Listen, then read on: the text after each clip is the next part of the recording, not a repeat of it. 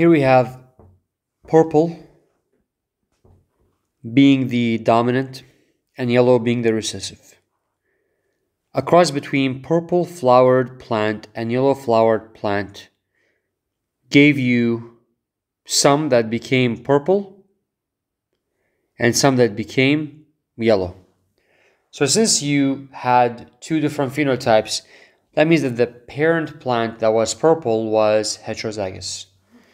So that means that P1, or the P generation basically, was capital P small p for the purple plant and small p for the yellow one.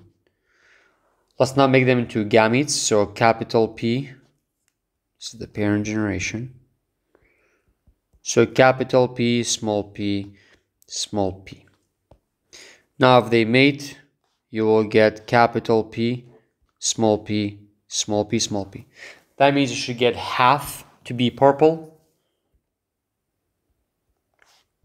and half to be yellow.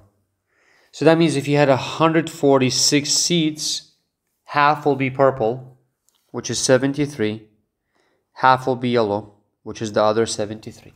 We call these numbers the expected numbers because this is how much we expect. But we are actually observing something else. We're observing 87 purple and 59 yellow. So the observed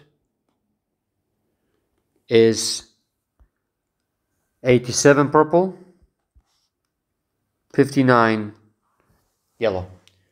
Now their question says, calculate the chi-square value, right? So the equation for the chi-square value is the observed minus the expected squared over the expected. Then observed minus expected squared over the expected. Let's now do the math. And I got 5.369, but the question says round to the nearest tenth. So I'm going to make it as 5.3 or 5.4, also correct.